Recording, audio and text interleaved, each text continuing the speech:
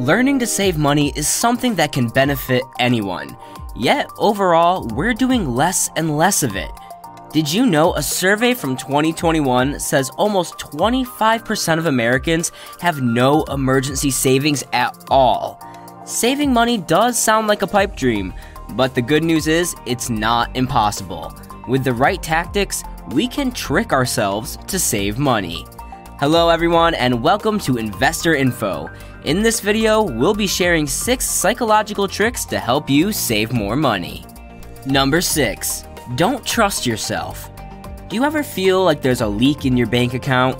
It's like the sound of water dripping, a tiny crack through which a slow stream of money is draining away. You know, it's there because the cash isn't, but you can't find the source. You scrounge through your bank account, looking at all of your expenses, but they seem normal. The embarrassing truth is that every day, in countless idiotic ways, we, unfortunately, just waste money. We're all for trusting ourselves in most areas of life, but it can backfire when it comes to money. Why? Because we're human, and we want what we want. And often that means spending, not saving. We suggest taking the control out of your hands. That means you should try automating your finances. Here is a simple strategy you can try. Set up automatic withdrawals from your paycheck into your savings or retirement accounts, or better, both. One way to do this is to push 10% of your paycheck into a separate, hands-off account with a fintech company, which doesn't charge overdraft fees, monthly maintenance fees, foreign transaction fees, or minimum balance fees. You won't miss something you've never held, right?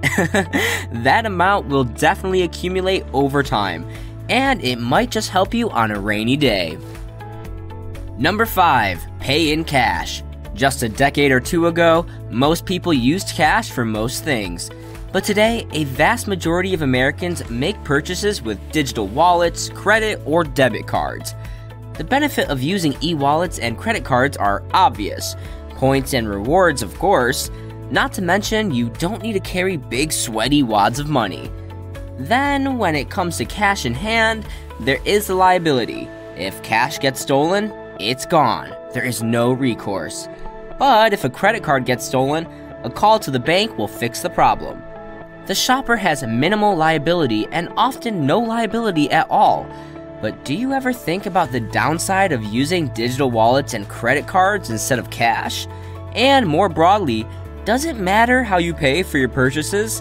From recent consumer psychology research, it is revealed that paying with a credit card is less painful than paying with cash. So shoppers tend to spend more money when paying in other forms other than actual cash in their wallets. Because of these two reasons, people overspend when using credit cards. In one study, the authors found that participants were willing to spend $175 to throw a Thanksgiving party when using a credit card to buy the food, but only $145 when using cash. That's almost a 20% difference. The research finds that paying in cold, hard physical cash will cause two things to happen. 1, it will be more physically hesitant to hand over money. 2, it's psychologically easier to spend smaller bills than it is to spend larger bills because our brains see them as a scarce and valuable resource. We are hardwired to want to hoard these resources for future use. Did you know watching someone burn a $20 bill will light up the brain more than watching someone burn a $1 bill? You can guess what it does when they watch someone burn $100, right? The point here is, paying in cash also gives you a clear idea of how much you have left. Unlike e-wallets and credit cards, the currency is physical and limited, instead of imaginary and seemingly unlimited. So, using cash instead of a credit card is simple, but it is proven to work. Number 4. Ask what an item truly is worth. A lot of times we buy things not because we need them, but because we want them, based on the idea of owning that item, the emotion of joy and happiness that it can potentially provide us. For example, you may buy a car that is more expensive than it needed to be, just because you'll look super cool in it. After 3 years, it'll stop being cool, but the bank will keep wanting payments. Needless to say, by then you'll learn how much people don't care about what car you drive. We often fall prey to something called the anchoring bias, the effect that occurs when the value of something is based on your initial reaction to it. For a quick example, if you buy a TV for $800, which is valued at $1,000, you'd feel great. However, if you saw the same TV a week ago listed for $600, but now they raised the price to $800, you would not feel so great about paying the $800. You should determine the true value of the item you're buying. Ask what practical use an item has to you, and then compare this to the price you plan on paying for it. Taking time to weigh the pros and cons of the purchase can help you save money. Also, you can ask yourself these questions. The very first question you should always ask yourself before making a big purchase is, can I afford it? If the answer is no, start by saving up for it by using any leftover money from your budget. If the answer is yes, then great. But you still have to make sure that the money is coming out of your budget and you're using the money that you already have in your bank account. The next question to ask yourself is whether do you need it or is it just a want? When it comes to needing versus wanting, we all tend to get a little confused sometimes, especially when it comes to something we have our eyes set on. To distinguish wants from needs, ask yourself if you have an item that serves the same purpose. If you do, you probably don't need it, and you may want to reconsider the purchase. If you just can't get the item out of your mind, consider selling the other item you already have and using that money to pay for the new one. Then, another question is, what can I cut from the budget to make room for this? If you can't afford something but you know you want or need it, this is a question you'll want to ask yourself. Is there something extra in the budget now that you are willing to cut to save for the big purchase? Consider sacrificing a few luxuries like eating out, Netflix, gym memberships, or magazine subscriptions for your 3-month waiting period. You can save a ton doing this. Another one is, will this add value to my life?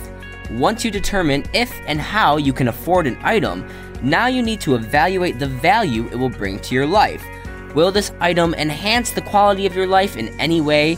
Will I use this item? How often will I use this item? Does the amount of use justify the purchase price? These are important questions.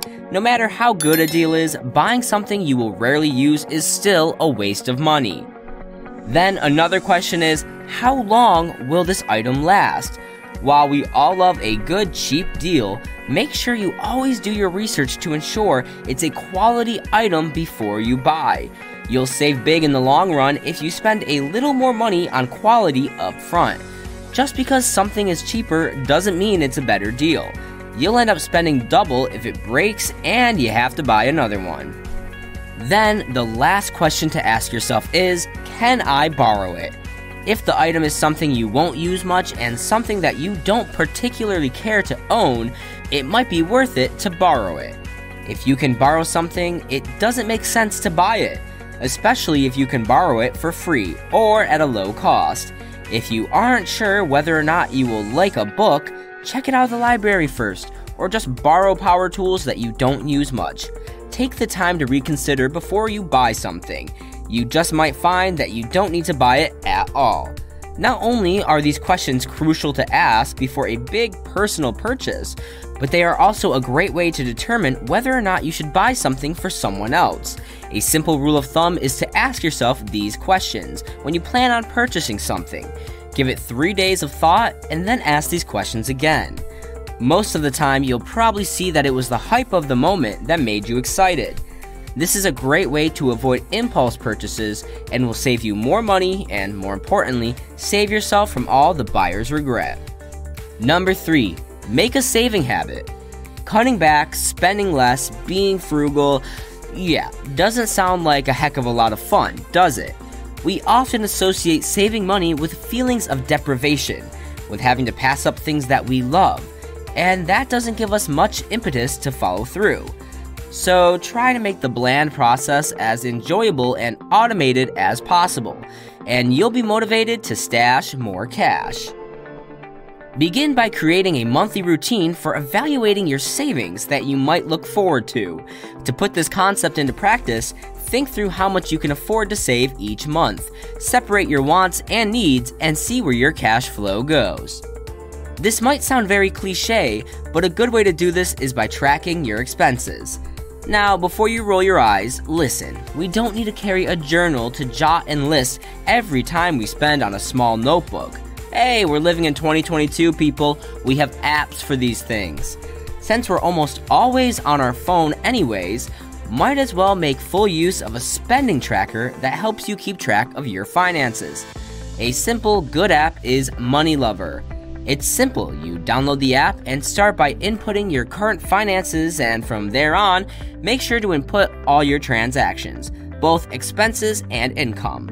This way, when you review your finances at the end of the month, you'll get to see exactly where your priorities are and where your money goes. You will be very surprised just how much we spend on food. Subconsciously, this way of seeing where our money goes, it creates sort of a habit to be more vigilant in our spending and focusing on things that really matter. Keep in mind that it's also never too early to begin to build a savings habit. A study published in Psychological Science found that developing regular money-saving habits helped people bank more of their disposable income. According to the research, any effort to routinize the process could potentially increase the amount of savings. Saving money doesn't have to be painful. You probably should allow yourself a little wiggle room to enjoy yourself, within reason. If you're too hard on yourself, you may develop an all-or-nothing mentality that ultimately undermines your savings goals. As for creating saving as a habit, let's talk about a budgeting method that may help you reach that 20% savings target. This rule is called the 50-30-20 rule. If you're looking for an accessible, easy-to-remember budgeting tool, look no further than this rule, created by U.S. Senator Elizabeth Warren when she was a law professor specializing in bankruptcy law. The 50-30-20 rule suggests breaking down your monthly expenditures according to the following rules. 50% of your gross income should go towards your needs. Example, rent, utilities, and debt repayments. 30% should go towards your wants. Examples, eating out, gym subscriptions, holidays. 20% should go towards your savings goals. If you follow the 50-30-20 rule, you should be saving 20% of your income each month. This is a nice round number, but think of it more of a guideline than a rigid rule. Next, reward yourself each time you hit a milestone. People tend to focus on how far away they are from their goal, but it's also important to give yourself credit for what you've accomplished. Celebrate your successes, reaching the $10,000 mark in your IRA, getting to the halfway point in your mortgage assets by indulging in a treat. Not a shopping spree at expensive stores, but a simple reward for yourself that can reinforce you to continue to build this habit.